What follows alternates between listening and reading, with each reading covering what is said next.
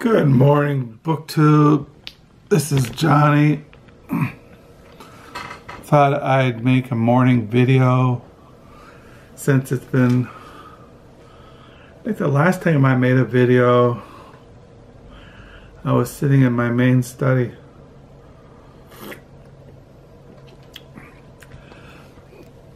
So yeah, today is a Wednesday. We are now in the spring season. It is March the 21st. It is 7:59 in the morning. I'm sitting here in the dining room, drinking coffee. There's nothing about coffee in the morning. So, writing in my diary, March the 21st, 2018, I'm on page 217. And thought I'd just show the books I read in the mornings. I'm still I am still reading Echoes of Exodus, Tracing a Biblical Motif by Bryan D. Estelle. You know, I don't agree with this 100%, but it's worth reading. And still reading Paul, a Biography by N.T. Wright. I still plan to do a video on this book. I have some thoughts. It's just getting my thoughts together.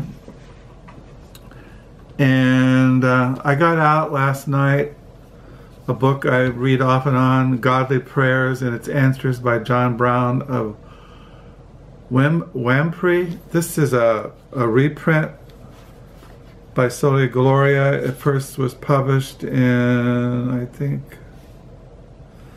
well, John Brown of Wamphray. He was born around 1610 and he died in 1679. He was a, I think he was a Scottish minister. So I got that out again.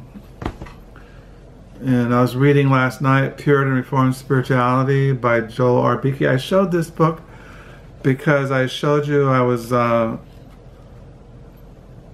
essay that Beeke wrote on the lives of Ebenezer and Ralph Erskine, Dissenters with a Cause. Because I still have on my desk the works of Ralph Erskine, you know, volume 1 of works. I found out last night, I was on the internet and I wanted to find out if his brother's works, Ebenezer Erskine, had been reprinted, and they have. The Free Presbyterian Church of Scotland are the ones who publish, because I think the Erskines was part of the founding ministers of this Scottish church, Free Presbyterians. Yeah, it says here, Ralph Erskine, 1685 to 1752. And so anyway, they just this set was published in 1991, and they just reprinted another 6-volume set, a reprint of the works of Ralph Erskine. So all those out there who want the works of Ralph Erskine, leave me a comment and I'll tell you how you can get them. So this is volumes 1 and 2, volume 3, volume 4, volume 5, and volume 6. I got these out again because, as I mentioned, when I read, I kind of read wherever my spirit takes me, where I'm in a certain flow. And I just felt like reading Scottish spirituality, Scottish Christian spirituality from the 18th century. And I do that once in a while. I mentioned that when I was in seminary, I took a class with Dr. Douglas Kelly on Scottish theology, and I have been reading Scottish theology since 1979. A good book. This is a reference book I got out just to show you guys. This is Dictionary of Scottish Church History and Theology. Organizing editor Nigel M.D. S. Camrion. It's a good reference book. I mean, they have, like, if you look in here, they'll have an article on the Erskines. Let me see. There's a big one here. Ebenezer Erskine. And then they have Ralph Erskine. They have John Erskine, who was their father. He was born in 1721 and died in 1803. Says here Ralph Erskine, 1685 to 1752. And then it talks about his life. About his church work.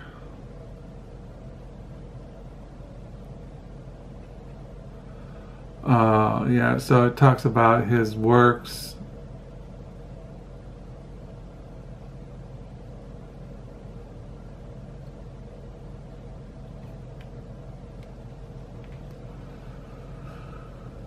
So yeah, good reference book. So I did get out, I mentioned I had just one volume of Ebenezer Erskine's sermons. This is an old leather-bound edition. This was published in 1836. This is volume 1. Yeah, they did reprint the Erskine's works in 3 volumes. I'm gonna look into maybe buying them for about $150. And I'm not really sure, because I have Ralph Erskine, so why should I buy Ebenezer Erskine? It's the same theology, same kind of spirituality, so I don't think I will. But I was mentioning in my last video that for many years I collected old Christian books, and I got one of them out last night. This is the one, this is published in 1848. When I was going into the when I was pursuing the gospel ministry, let's say, there were certain books that were famous for homiletics, the history of preaching, things like that. And one of the books I came across was a book called An Earnest Ministry of the Want of the Times by John Angell James. And I went looking for it and used Christian bookstores, and I found a copy of it. And this is the book. This was published in New York in 1848. This book came to my mind because when you talk about the Apostle Paul, he was called to be an apostle, but what he did, he was a preacher. That's what he did. He went out when God called him on the Damascus Road. He, if you read the account there in Acts, it says about the call of the Apostle Paul. After he, so when he received food, he was strengthened, then spent some days with the disciples at Damascus. This is in chapter 9 of Acts. Immediately he preached the Christ in the synagogues, that he is the Son of God. So immediately after his encounter with the risen, exalted King of glory, the Lord Jesus Christ, and he preached Christ. It's interesting that it says he preached Jesus in the synagogues, where he preached the Messiah, that he is the Son of God. Now, when you see that, I did a study last week about this phrase, the Son of God. Now, we're not to think of the doctrine of the Trinity, God the Father, God the Son, and God the Holy Spirit. The Son of God idea, if you look back in that time period in Second Temple Judaism and into Jewish thought, the Son of God refers to kingship, that the kings of Israel were called sons of God, small s, sons of God. So what we have here, immediately he preached the Christ, the Messiah, the promised Messiah. If you know your Bible, the Old Testament was always pointing forward to the coming of the Messiah, the Christ. But also was coming, so when we talk about, for example, the importance of N.T. Wright, he says that with the coming of the Messiah, you have the end of the exile and the restoration of Israel. And that's something that I really learned from N.T. Wright, is that when Jesus really was born, the Jews were still in exile. They were still in captivity, even though they had been 300 or 400, 500 years before the birth of Christ. They had been set free from their Babylonian captivity that was prophesied and experienced in the Old Testament. But they were still under captivity. They were under the rule of the Roman Empire.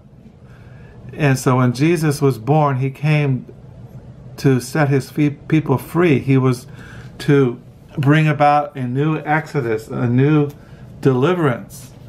That's why this book is important, Echoes of Exodus. And so not only was Paul in his encounter there in Damascus Road, came to realize by the power of the Holy Spirit and of God that this Jesus that was crucified on the cross was the Messiah, and that he was the promised King of glory, the King of Israel. It's interesting when you read the death of Christ, which we're coming to the time when we at Easter, that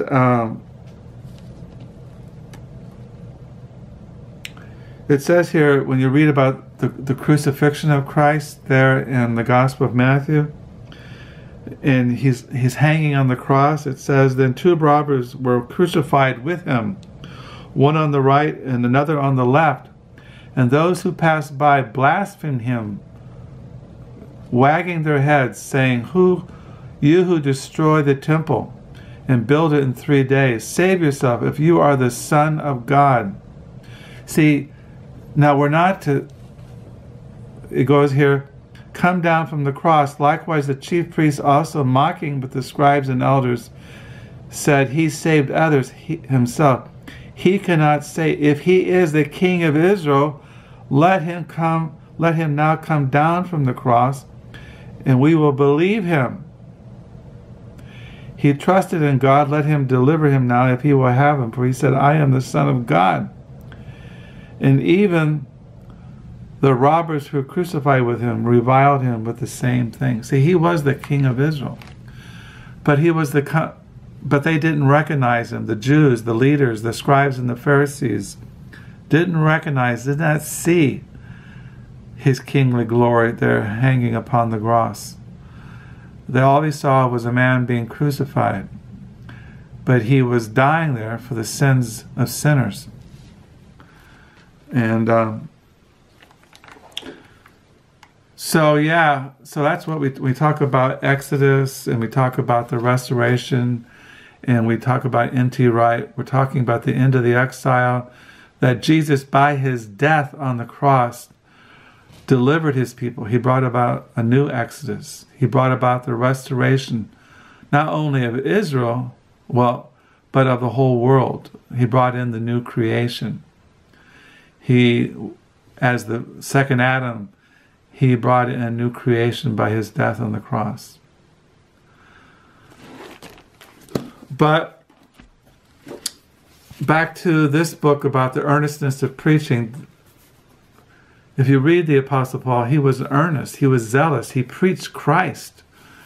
And that's what he did up until he was martyred by Nero in the late 60s, middle 60s AD. So anyway, I just thought I'd share these thoughts with you on this Wednesday morning. I'm writing in my diary, reading Ralph Erskine, reading Scottish Reformed Christian spirituality, reading the Echoes of Exodus, Tracing a Biblical Motif, N.T. Wright, Paul, Biography. This is a good book on prayer. That's why I got it out. I get it out once in a while and just glance through it. Can't go wrong reading Ralph and Ebenezer Erskine. It's a good book, Dictionary of Scottish Church History and Theology. So I just thought I'll show you these books, show you what's on my mind on this Wednesday morning. I hope you're having a good week, and I do have used books to show, and what I have been reading in the afternoons, my non-Christian books, but I'll show those in another video. My wife goes back to work tonight, so I might make another video today. I'm not really sure. But I'll sign off until next time. Bye.